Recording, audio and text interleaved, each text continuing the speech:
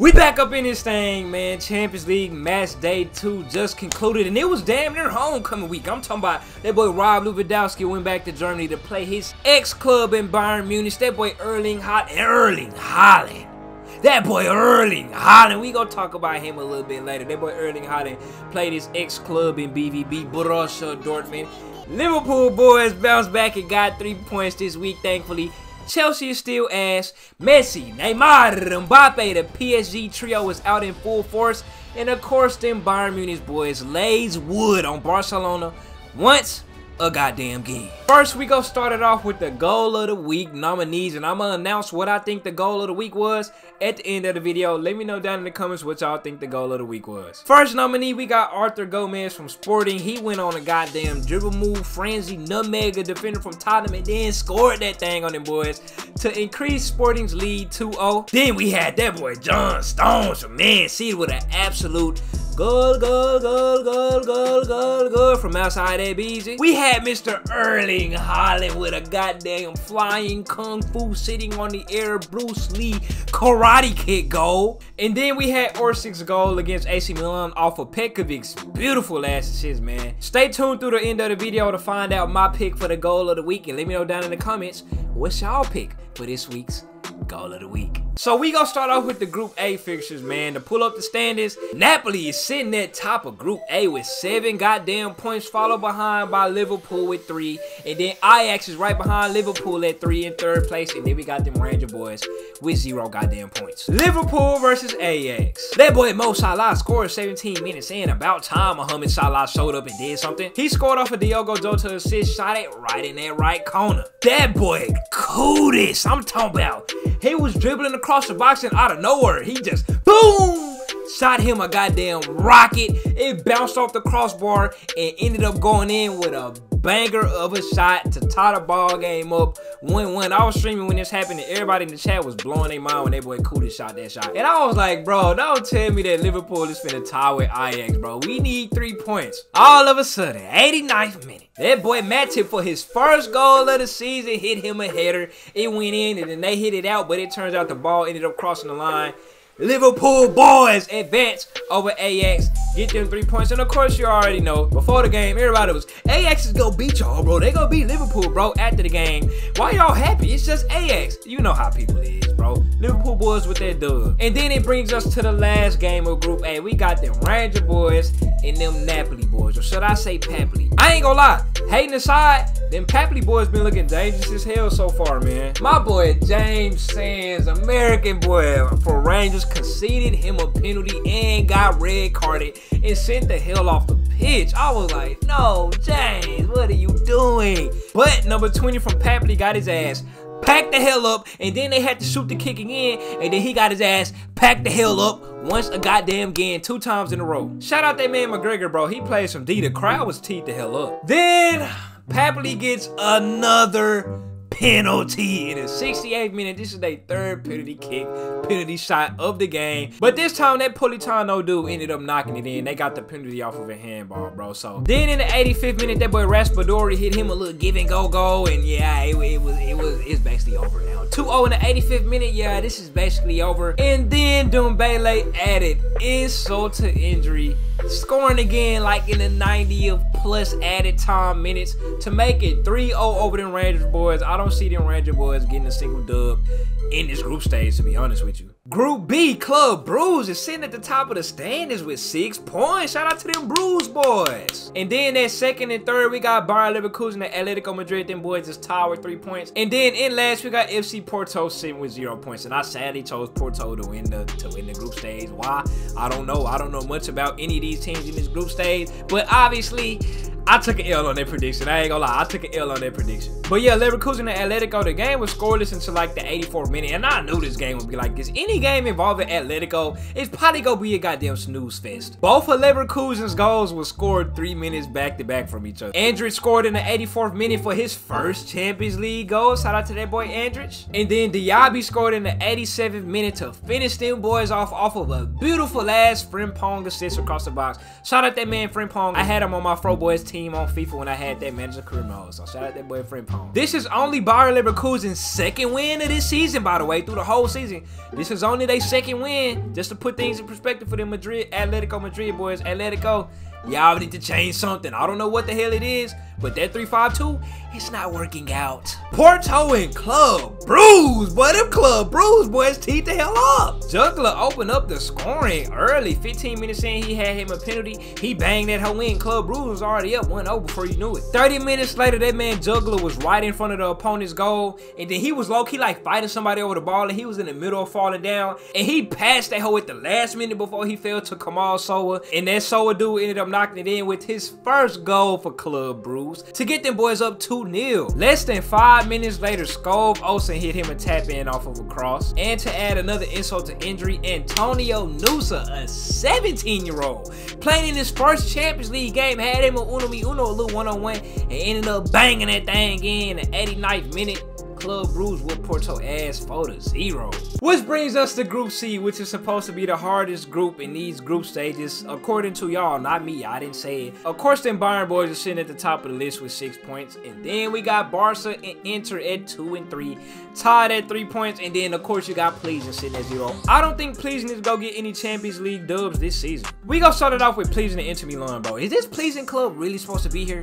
They have had only 2 shots on target in 180+ minutes of gameplay, bro. Is this club really supposed to be here? You already know Inter Milan whooped that ass. Dzeko old ass scored about the smoothest, easiest goal of his career in the 20th minute. And then Pleasing had a player get kicked off the pitch with a red card. They played with 10 men after 60th minute. And of course, Inter capitalized with the Dumfries goal less than 10 minutes later off of a mean ass counter attack, bro. Inter over Pleasing 2-0. Bayern and Barcelona. Now, I did a watch along on this. If you want to see the watch along, go to Twitch. Now, we all know the history behind Bayern and Barcelona. Basically, Bayern Munich owns the whole club of Barcelona.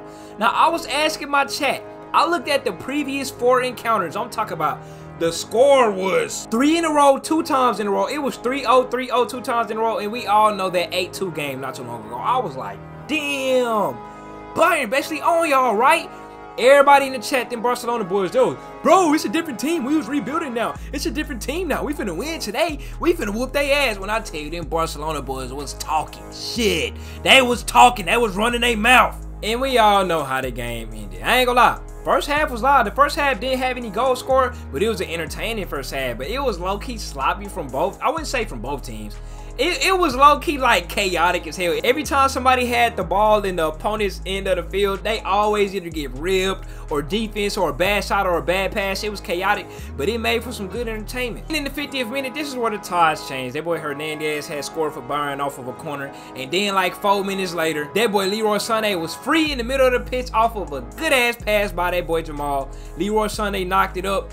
2-0 in 4 minutes real quick. And then that man, Pedri, he had the perfect chance to get Barcelona back in the game to close the gap. This man missed the easiest chip shot he probably would have had in his life. He missed it. And yeah, that deflated all the air out them Barcelona boys. That's y'all wonder, kid? Don't think I forgot about that boy Rob either, because he was nothing up too. Keep a spade a spade. That boy was nothing up. He was playing like he was goddamn scared.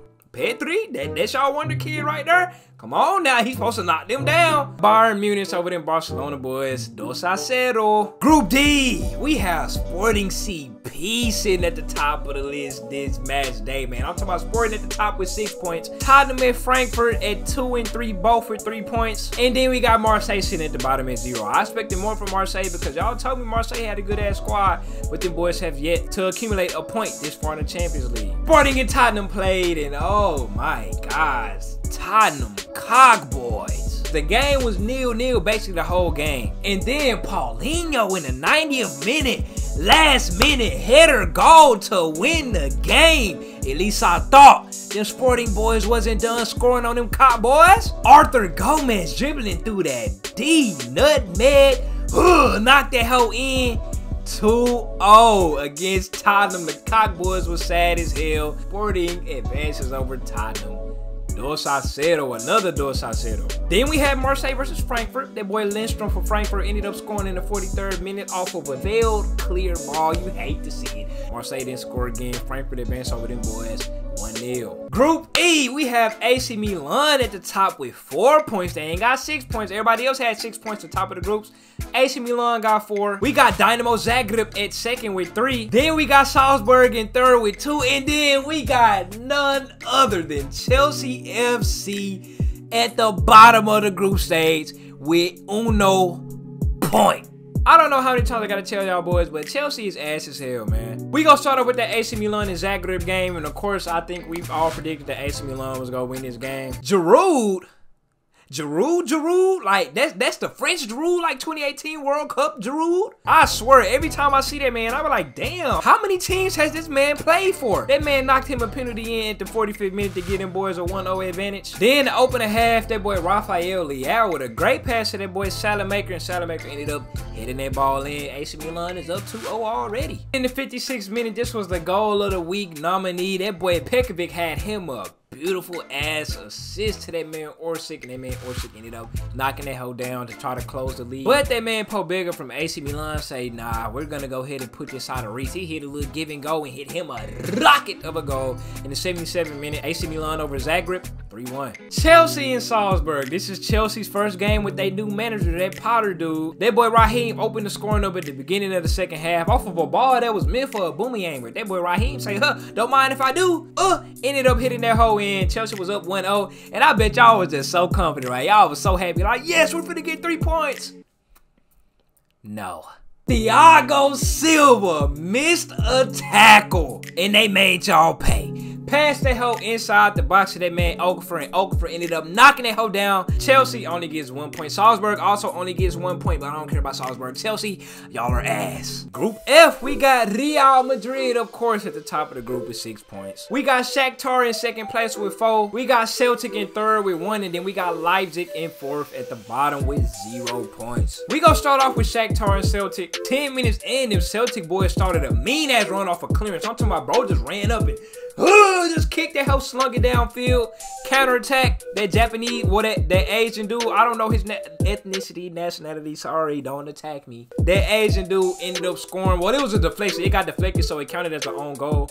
But technically, they scored because of the Asian dude, bro. Had them boys up 1-0. And then that boy Mudryk back at it again. We seen what he did against Leipzig last match day. That boy had a one-on-one with the goalkeeper. I can shoot it right. I can shoot it left. I'm just gonna shoot it over you. No respect. He straight ran up. Shot it at the top. Shot it straight over the top of the goalkeeper. That's a goddamn goal. Tie ball game, 1-1, and the game actually ended in a tie, 1-1. Nobody else scored after the 29th minute. Real Madrid versus Leipzig. It wasn't looking too pretty for them Real Madrid boys with Karim Benzema gone, bro. We all know they a different team when they boy Karim gone, and they actually ended up getting it together late in the game in the 80th minute. That boy Vinicius to Valverde across the box, and Valverde hit him a goal, and that boy was teed the hell up. No cap. He was showing all types of passing. You love to see that type of passing from a player when they score for their club, bro. That boy was teed the hell up. And then in like 1 minute added time, that boy Toni Kroos off a set piece pass to Asensio. Asensio ended up knocking that hoe in. Real Madrid wins. Dos Aceto. Damn, it's been like 3 Dos Acetos this week, ain't it? Group G. We know who at the top of the standings of Group G, man. You got Man City at the top with 6 points. Then you got Borussia Dortmund right behind them with 3 points. And then for 3rd and 4th place, we got Copenhagen and Sevilla tied up with 1 point each. First game we gonna start off with is Man City and Borussia Dortmund. Erling Haaland is back playing his old club. BVB actually started off the scoring. That boy Jude Bellingham with a header off of a pass from that boy Marco Reus. They went up 1-0, and there was no doubt in my mind. There was no doubt in my mind that Man City wasn't finna come back. They do this every game. Every time they are down 2-0, 1-0, it don't matter. They gonna come back, and that's exactly what the hell happened. That boy John Stones outside the box. Goal, goal, goal, goal, goal, goal, goal, goal. You know what I'm saying? And after a goal like that, you know damn well Man City finna score again. If you score a screamer like that, they have no choice but to score again. 84th minute, Cancelo with a perfectly placed pass. That boy Erling Haaland hopped up there slow motion, kung fu style, sitting in the air. I'm talking about Bruce Lee type, Zlatan type. Kicked that hoe, scored it inside the goal to advance over Borussia Dortmund 2-1. Erling Haaland is special, bro. There's nothing else you can say about that. He's special. He showed that boy Rob Lewandowski how to score against your old club, because Rob was low-key selling for Barcelona. Copenhagen and Sevilla, that game was a 0-0 draw. And then Group H, the last group stage, Paris Saint-Germain and Benfica are respectively 1 and 2, both sitting at the table with 6 points. And then Juventus and Haifa are both respectively 3 and 4, sitting at the bottom of the table with 0 points. What the hell is going on with them Juventus boys? Benfica dominated their ass. Albeit, Juventus did score 4 minutes in off of a long-ass set-piece cross, and then that boy Malik ended up headering it in. And then right before the half ended, Benfica had them a penalty, and that boy Joao Mauro ended up knocking that hoe in. And he was talking shit after he hit that hoe too. I'm talking about he running around the stadium towards Juventus crowd. He was doing these. He was doing his cuff ears like, yeah, I want to hear you. And Bonucci wasn't having it. That boy Bonucci ran up on him, everything. And I'm glad that somebody from Juventus ran up on him for that. I really didn't like that. I didn't like that showboat. Bonucci ran up to him, you know, tried to tell him off. The referee gave Mr. Mario a yellow card for that celebration too. And then in the 55th minute, that boy Neres ended up hitting the game-winning goal. He knocked it in off of a deflection for Benfica to beat Juventus 2-1, man. What is going on with Juventus? And then for the last game of the evening, we got them Haifa boys versus Paris Saint-Germain. And coming into this game, we knew them Haifa boys wasn't serious about playing no goddamn football. When they first got announced to play PSG, y'all know the story of them players posting on Instagram, I call dibs on Neymar's jersey. I call dibs on Lionel's jersey. Man, do y'all have any pride? Do y'all got any dignity? They did score first. They scored first. I ain't gonna lie, props to them Haifa boys for that. They did score first. That boy Cherry scored off of a beautiful ass pass. All he had to do was jump and kick that hoe. 24 minutes in, shout out that boy Cherry. You already know the crowd was teed to hell up, bro. I'm talking about them boys was wicked. Then they scored again. But he got called back, sadly. He got called back, bro. He was offside. He got called back. That whole low-key could have changed history on some stuff. And after the goal got called back, come on, man. You already know the deal.